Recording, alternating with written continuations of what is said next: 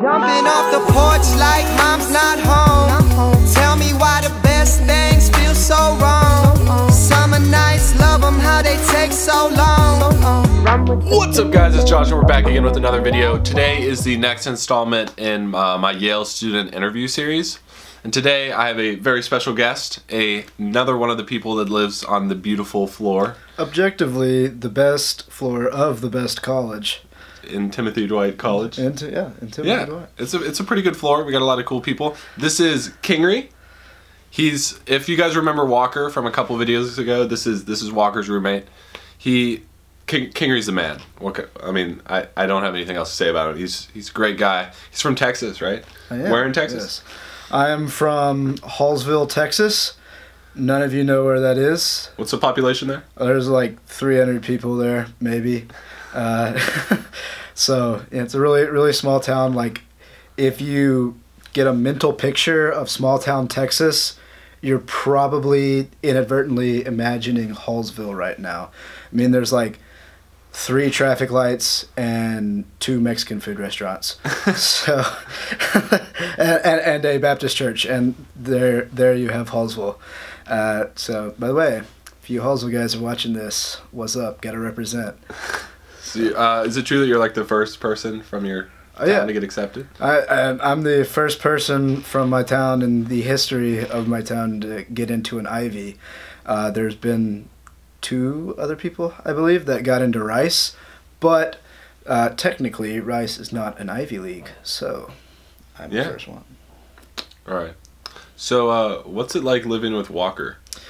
Walker is a big man. Walker is basically the equivalent of a giant puppy dog.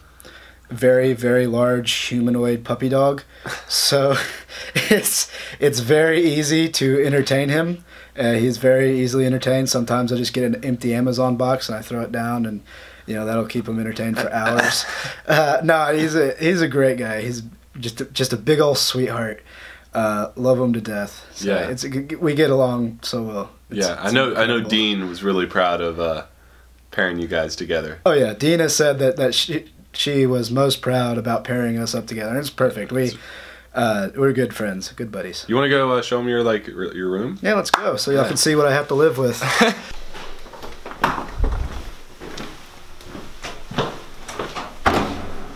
Right this way. We got our top-notch security system here. Oh, it's good stuff. There we go. Coat hanger's even broken.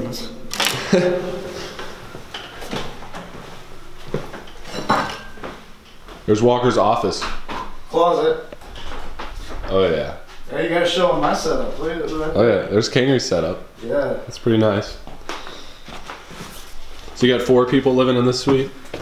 Technically 6, because right over there. Oh yeah, across the hall is Jacob and Ethan.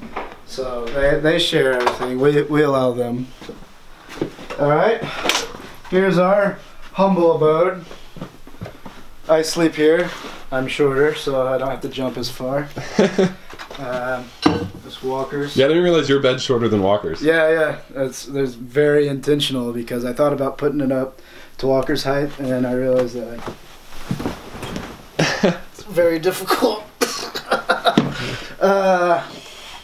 Yeah, so this is absolutely incredibly tiny. You guys got a bigger closet than we do, though. Yeah, unfortunately, that's like most of them. And a wardrobe. That's nice. That's my wardrobe. That's nice. Check out the fan. Gotta always have the fan. Oh yeah. Walker hooked us up with an AC, which is. I didn't even realize that you guys had your own AC. Yeah, we have our own AC. That's probably nice for when it gets hot. That was really nice in the summer. This is nice. You guys don't have to live in bunk beds like everyone over there does. That was the one thing. Like, I was willing to put up with almost anything but bunk beds. I could not do bunk beds. It's awful. Let's head back.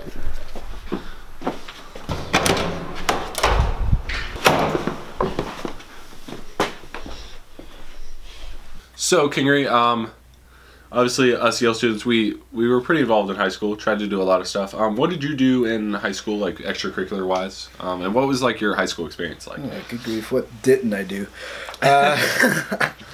Okay, So, Kingery. yeah, big guy. No. Like this is every Yaley's story. So you should start making it yours if you haven't already. I was president of the student council. I was president of the National Honor Society. I was president of the class of 2017. I was team captain of Lincoln Douglas debate. Look who it is. This is my video. Jake, Jake, you already had your video. Jake, Get out of here. this was intentional. I promise you, this was intentional. What? Jake coming in. Jake is sabotaging my video. Anyway, Everyone loved him in the comments section. He just wants more of the keeps spotlight. coming back. That was it. This is anyway. Where was I? Talking about President of class of everything. 2017. Yeah. Team captain, Lincoln Douglas debate. Oh, I gave the morning announcements. Hey. I emceed all the pep rallies. I played football, which basically equated me watching from the sidelines. But I had fun doing it, you know. Best seats in the house, where you stand the whole time in pads. So I was a mediocre player on a mediocre high school team, so you know that's how it goes. That's a pretty busy schedule you had there. It was, but you know. But you enjoyed doing it, right? Busy. Yeah. Yeah. Oh, did powerlifting too. Powerlifts. Fun. Yeah, it's really fun. Big guy. Big guy. So, why do you think you got into Yale, and like what was your special thing? Did you have anything that distinguished you, or, I mean, when your application got dropped in front of the admissions officers' faces, why do you think they picked you? I mean, I filled it up with as much as I could. I'm a big opportunist, so anything that I thought, hey, this might look good on a resume, I went and did. Like, you know, People to People World Leadership Forum in Washington, D.C. I did Boys State. I did Boys State too. Texas. Hey! Yeah, I did Boys State in Virginia. Yeah. Yeah. Do you know the song? Boys State song? Yeah. I don't want to sing it right now. Come on.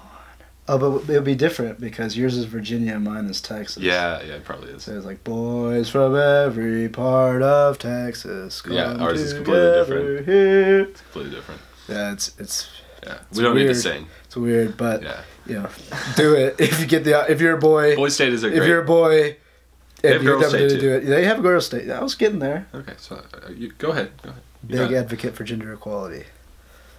Anyway, if you're a girl and you have the opportunity to do girls' state, do that as well. Yeah, but anything like that I could possibly get a hold of, I did, and so that way I looked like I had a really strong, you know, resume to give them. I've been doing all this stuff, do all these extracurriculars, did all these special events, made the good grades. You know, basically like Yale type stuff. I tried to make sure that my application looked like what I imagined a Yale student's application should look like. And I also happen to be from a family of 10, in case you missed the large amount of people that was in that picture. So, and we were in the lower income level. So if that applies to any of you there, I don't want you to leave, you know, thinking that you can't get into an Ivy League. So at first I thought, you know, no possible way I'm going to be able to get into an Ivy, because, you know, the thing about Ivies is that they're super expensive. But there are programs that the Ivies offer that help you get the foot in the door, and I think the way the admissions officer actually phrased it, this is line for line, he said, put a finger on the scale. So there's programs you could do that. The program I chose was QuestBridge, and it's a good program. I mean, I didn't get the QuestBridge, whatever they call it, QuestBridge finalist or whatever that was, that gets paired with a school. I just got to send my applications in for free. So, I mean, if you want, go check out and see if you qualify for that. Yeah. And that's already a good way to get started working on getting into an Ivy. So I don't want anybody to think that because of their income they can't get in to an Ivy League. That should never be a factor that you consider.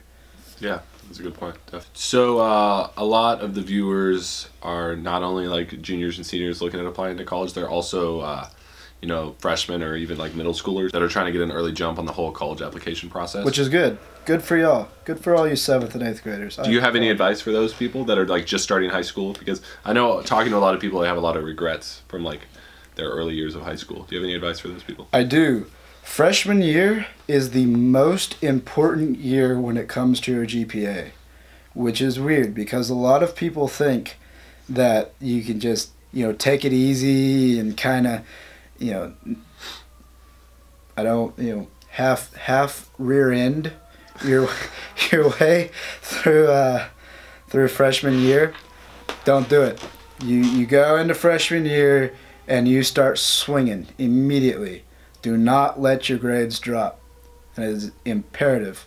Somebody told me that and I followed it, and that's in large part why I am here today, is because I had a good foundation my freshman year for my GPA that I could build off of. And even if I had a rough year, later on, which I did my junior year, I already had that foundation, and I wasn't super stressed about the grades that I had to make because I had already made the right decision freshman year with the easier classes to do as good as I could, and I ended up on top because of that. Yeah, that's a really good point, because also your freshman year, you're not going to have the opportunity to take as many honors or AP classes, which are the a lot of times the weighted classes that boost your GPA. So if you're getting like B's or maybe like even C's in regular classes, your GPA is going. That's like a 3, down. right? Now that's like a 3 on the GPA scale, whereas like a B in an AP class, you're still sitting at a 4. Right. So if you're getting A's in AP classes your junior year, but you got B's in regular classes your freshman year, I mean, you kind of ruined yourself your freshman year. You gotta hold strong. You gotta start early. Create the foundation right off the bat, and then when you're taking these harder, higher level classes, you won't have to worry so much about having to make an A because you've already done the preliminary work your freshman year. Yeah. Okay, we talked about the people that are like just starting high school, but what about the juniors that are starting to like develop their list of colleges, or the seniors that maybe have like already started applying early and the regular decision application deadline's coming up soon? Do you have any advice for them? Yeah. Have some idea of what you want to do, even if it's like 2 or 3 things, because a lot of people have no idea what they're going to do whenever they grow up, and that leads to a problem when applying to colleges, because you don't want to apply to MIT and go through all that paperwork if you want to be an author. And MIT is not the school for you if you want to do that. So if I want to be an engineer, I want to be a pharmaceutical lawyer, then you can start looking at schools that might help you accomplish that goal. And I'm not saying you have to know exactly what you want to be as soon as you set foot on whatever college you end up going to. Yeah. I'm just saying you need to know what you want to do, what you'd like to do, and then you need to look at colleges that have options for you to do that. If you love writing and you love English, but you hate math, then you probably don't want to go to MIT. And I keep hating on MIT, but like if you hate writing and you hate English and you love math, you probably want to apply to MIT. This is just the things that you got to start thinking about. Mm-hmm. And you should always apply to Yale because Yale has everything. So that's my advice as far as that goes. Yeah. Are you back? Jake, you want to come crash the video again? Hell yeah. He keeps sabotaging. All right, you gotta comment. You gotta comment. Kingery Sullins is better looking than Jake. And hashtag do it for Jake. No, hashtag do it for Kingery. That's Kingrey. All right, there you go. That's your mission. He thinks he can walk in here and get into other people's videos. Jake just loves the spotlight. This is not your interview. Oh, how creative. Oh man, what a guy.